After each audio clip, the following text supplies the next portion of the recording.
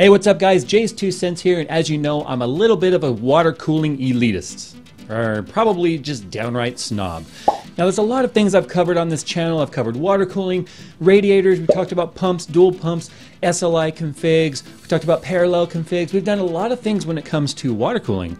But there's one thing that I've not talked about a whole lot, and it really seems to be tripping a lot of you up when it comes to part selections when putting together your custom water cooling kits.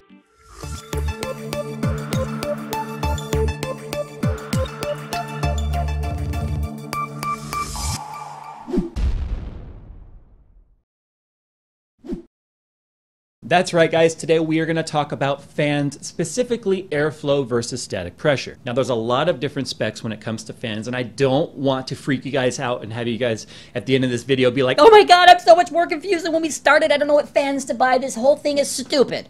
I'll be honest, there was a time when I was there and I just didn't know what fans to buy because there are probably more fan combinations on the market than any other component combination you can think of. So that's why today I'm going to simplify this, and we're only going to talk about static pressure versus airflow, because pretty much that's all you need to know. Now of course, in terms of the big picture, there are a lot of stats that play a part in this: amperes, watts, voltage, RPMs, motor bearing types, sleeve bearings, fluid bearings. I mean, there's a lot of different things to talk about when it comes to fans. So I'm really going to try and focus today simply on airflow versus static pressure. That seems to be the part most people get tripped up on when it comes to picking their parts. Now I've got three fans in front of me. I've got the Cooler Master JetFlow 120.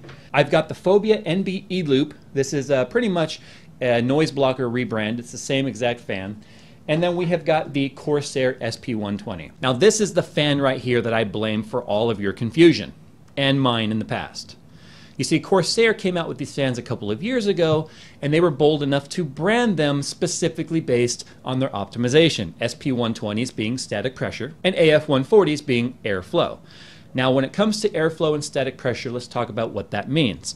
Airflow is the amount of air that is capable of being moved by the fan blades at maximum RPM in an open air environment. That means no restrictions either behind or in front of the fan. The fan is just free to move all the air that it can, and the only thing stopping it is the atmospheric pressure. That is it. Static pressure means you take that same figure, but it's also the amount of resistance it's able to push through, or the amount of torque, if you will, of the fan to be able to move that air when resistance is introduced. Now, what fans should you use, and how do you know where to use them? Well, if we're talking about chassis fans, specifically the Arc XL behind me, we'll use that as an example. If you have hard drive cages right in front of those intake fans, let's face it, a lot of systems do that, a lot of cases do that, where you have the fans are right there and then boom, there's a hard drive cage right against those. You've got like a 1/4 of an inch and some slats for air to go through.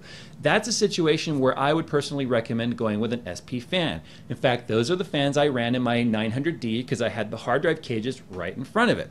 But if you've got an open air case, or you've got hard drives that can be relocated so you have a nice open environment, I definitely recommend going with some sort of an airflow optimized fan, or in this case here, the NBE loop. But we'll come back to this one here because this is a little bit of a unique fan. It's a little bit more of a hybrid.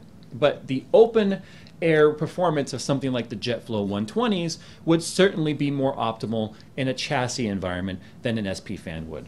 Now, if you're talking about heat sink towers or radiators where you've got all those tiny little fins to push through, then it's definitely more optimized to put some sort of a static pressure fan. Okay, now we've talked about where you put them. Let's go ahead and talk about what makes a static pressure fan a static pressure and an airflow fan an airflow. Now, yes, static pressures, of course, have airflow. We already talked about that. But what makes them different is right here. It's the blades. The blades make all the difference. If you were to pop this blade off and put an airflow blade on there, it changes the entire dynamic of the fan regardless of what the motor specs are. And with that said, it's the closed off narrow gaps between these static pressure optimized fans that make them static pressure optimized. As the air goes through these fans, these blades, as they're turning, they have nowhere to go but through the fan. Now, there is a drawback to static pressure fans, and that is that on the back side of the fan, or the exhausting side of the fan, the air tends to come out at a much wider degree. Let's see if I can do this. The air out of this fan would come out more like this rather than being very channeled like that. Now that would also mean that the air that's coming off the sides of these fans are very, very pressure optimized, but it also means the very center portion of the fan is not going to be quite as high pressure as the outside. There's a little bit of trade-off when it comes to the blade design. Of course, there are other blade designs that try and make up for that. It's where all the fans differ is in their blade design. On the E-loops right here, you can see they also have that very narrow spacing between the blades, but this particular fan also has a scoop on the side that eliminates the amount of air that gets lost coming out of the edges of the fan and tries to redirect them more straight. Now when it comes to the airflow approach, you could just do like Cooler Master does and have these massive gaps. I mean, I can stick my finger straight through there, not in a dirty sense. But the idea here is that as the fan blades are turning, it is creating this pressure zone where the air is able to travel straight through the fan and you get a much more directional airflow. Now that's what makes this fan right here pretty good in a pressure optimized or an airflow optimized scenario. The difference is you sometimes need to really crank up the RPMs when you stick these on a radiator in order to get the airflow through all of the fin resistance. I know it seems like I threw a lot of information at you guys, but here's the bottom line. If you're putting case fans in a case, go with something that's airflow optimized on the exhaust side. And if you're going with something that has a lot of hard drive cages or resistance in the front, you definitely are going to want to go with static pressure. When it comes to cooling towers and radiators, I always recommend static pressure. Now the static pressure rating is always measured in mmH2O. You don't even need to bother yourself with what that means, just know the higher the number, the higher the static pressure. But the next thing you want to concern yourself with is the RPM at which the fans are producing those specs. Some fans ramp up to 2,500, 3,000 RPMs to get the same specs as fans that are running at half the speed. The higher the RPM, the higher the noise.